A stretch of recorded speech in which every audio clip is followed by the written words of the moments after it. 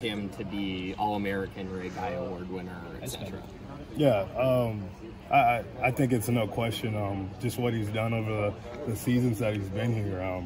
I mean, he came here from Australia, and I mean, his first kick in Kenny, I think we understood what we had our hands on, and just how he's helped this team.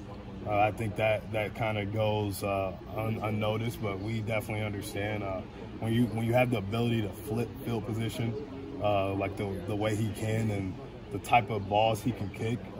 Just some of the things Coach Woods asked him to do, and the ball placement that we can get with such a talented kicker that helps us. So he can pin the ball at the 2-yard line. He can make sure he puts enough air on it so they can't get an opportunity for a return. Just there's endless. He has endless abilities what he wants to do with the ball. Going back to what you were saying about Quinn on Saturday, does it show that he's a coach's son when you have that kind of guy behind you? Yeah, he's definitely he's a student of the game. You can tell it comes easy to him, and because it comes easy to him, we were able to put a lot on his plate, and we asked Quinn Schulte to do a lot for us.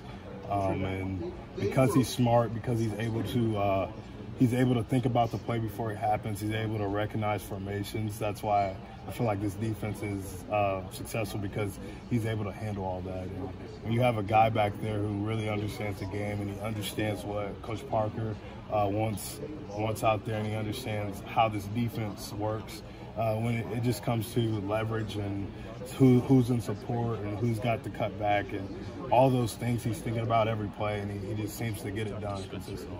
How are you approaching discussion about COVID year and coming back maybe next year?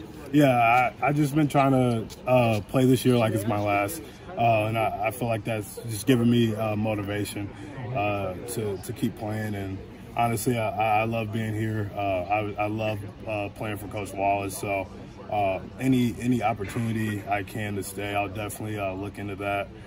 Just right now, just taking it 1 week at a time.